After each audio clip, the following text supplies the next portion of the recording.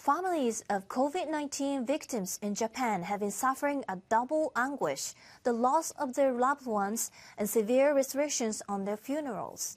The Japanese Health Ministry has now relaxed its guidelines to allow a traditional farewell.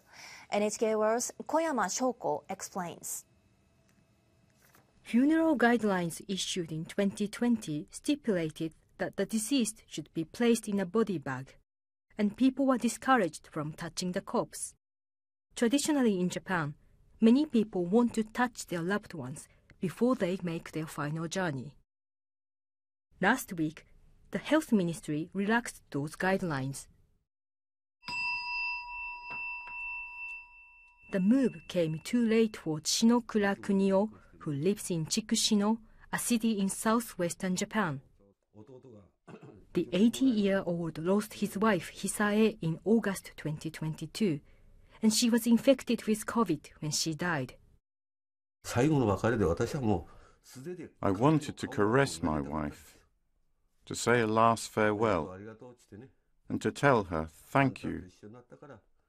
I've spent a happy life because I was with you. But he was told that Hisae's body needed to be cremated immediately. She was placed in a body bag. He could not even see her face, let alone touch her. It's unbearable for her to have been treated like that, just because she was infected with the coronavirus. The Health Ministry drew up the new guidelines for COVID victims based on the advice of experts and funeral directors. Body bags will no longer be required, and people will be allowed to touch the deceased, provided they wash their hands afterwards. But anyone who has been in close contact with infected people will still be encouraged to take part in proceedings via video link.